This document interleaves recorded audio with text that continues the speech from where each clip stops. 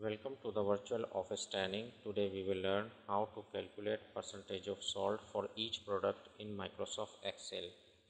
Here product code, product, purchase quantity and sold quantity are given, and I want to calculate percent sold. How can I calculate percent sold? Just type is equal to, select the sold quantity divided by purchase quantity and press enter. It will display the 0.75. Just click percent sign. It will multiply by 100 and show the percent sign. Just click here. Now 75%.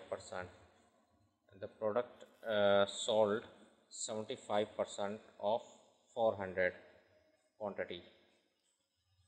LCD total quantity are 400, and we purchase 400 quantity and we sell 300 quantity.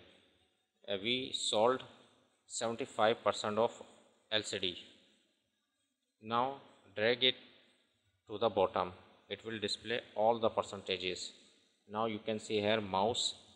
We purchased 200 quantity and sold 100 quantity.